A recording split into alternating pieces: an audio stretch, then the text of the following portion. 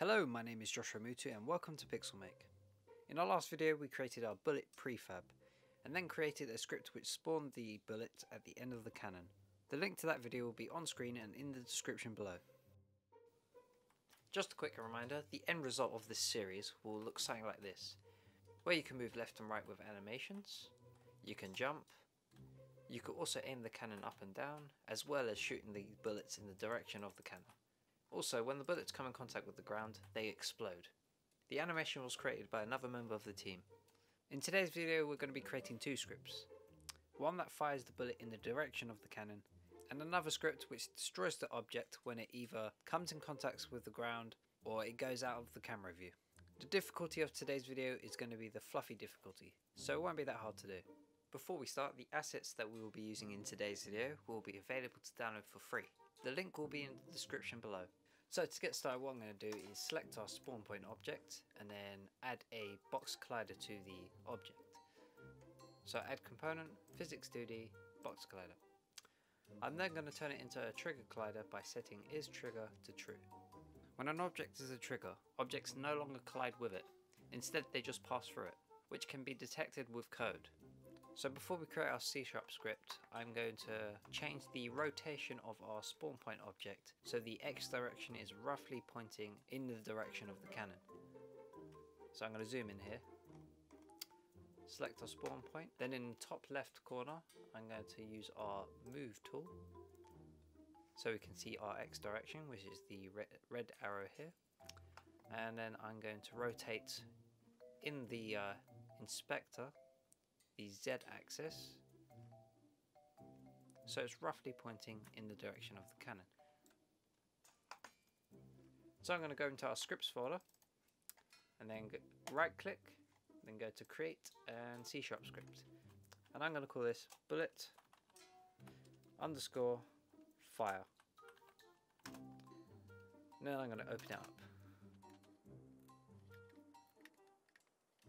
So I'm just going to get rid of all this. So just like our jump script, we're going to create a public float. And I'm going to call this bullet force.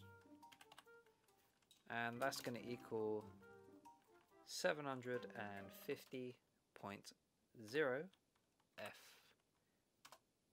So instead of accessing our fixed update, we're going to be accessing the onTriggerEnter2D function. So void and onTriggerEnter2D. Then we're going to create some brackets, and inside that brackets we're going to type collider2D, and we're going to call this target. So I'm going to create an if statement which targets a specific group of game objects. So if brackets target, so we're going to be targeting our collider2D dot game object dot tag, and if that tag is equal to quotations fire point, we're going to get component, and that component is our rigid body 2D brackets dot add force, and the direction of that force is going to be our X direction, so transform dot right, and we're going to times that force by our bullet force. So that's pretty much it for our fire script. So I'm going to save that, so Control S, and then I'm going to go back to Unity. And instead of applying that to our tank, we're going to apply it to our bullet prefab. So I'm going to go to Assets, Prefabs, and I'm going to drag our bullet prefab into our scene. So I'm going to go back to our scripts folder, and then click and drag our bullet fire script onto our bullet prefab. So I'm going to select our bullet prefab, and what we need to do is apply the changes we've made to it to our bullet prefab in our assets folder. So I'm going to go to the top of the inspector and click apply. So we don't need our bullet prefab anymore, so I'm going to delete that. And if we go to our prefab folder and select our bullet prefab, you'll see that we now have our bullet fire script on there. So the last thing we've got to do is create our fire point tag and then apply it to our spawn point. So if we click the drop down menu at the top of the inspector next to tag and then go to add tag, we need to add our fire point tag. So I'm going to type fire point. Then we select our spawn point again and then we apply our tag. So I'm going to run the game.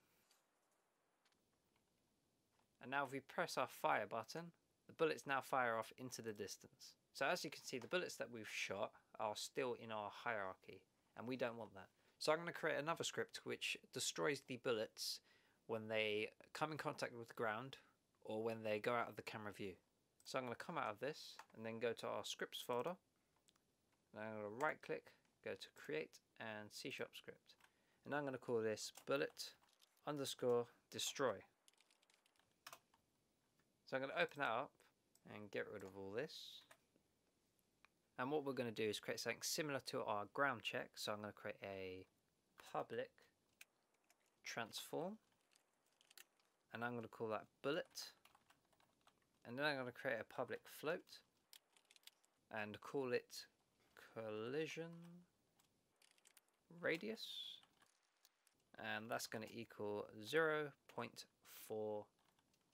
Then I'm going to create a public bool, and that's going to be called collided, and that's going to be set to false.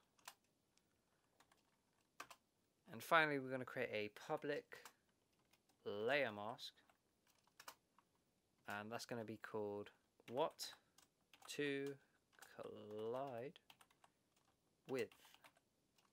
So I'm going to access the fixed update function, so void fixed update brackets curly brackets. So just like our jump script, we've got to set the conditions in which the public bool that we created is set to true. So collided is equal to physics2d dot overlap circle and open brackets, then bullet dot position comma collision radius, and finally what to collide with.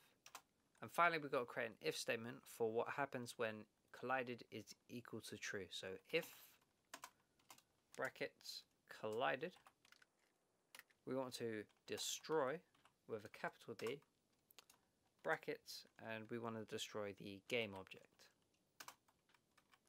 So when the bullet comes in contact with the ground, we are going to destroy that game object. So I'm going to create another if statement for when the bullet goes out of the camera view. So if brackets not get component, and we want to access the renderer, brackets dot is visible, we're also going to destroy the object, game object. So what this does, it checks to see if our jelly bean sprite is visible in the camera view. And if it's not, it will then destroy the game object.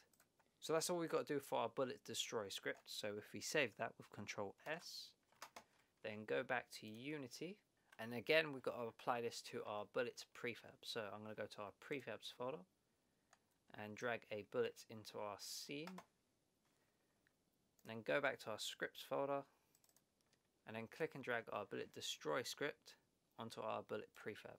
So first we've got to access our bullet prefab's transform component. So I'm going to click and drag our bullet prefab in our hierarchy to our bullet transform, and then select what we want to collide with. So I'm going to select our ground layer, and then we just got to apply our changes. So I'm going to delete our bullet prefab and then go to our prefab folder, select our bullet, and now we have our bullet destroy script on our prefab.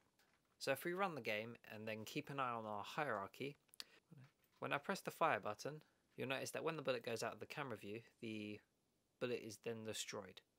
Also, when the bullet comes in contact with the ground, you'll also notice that the bullet gets destroyed.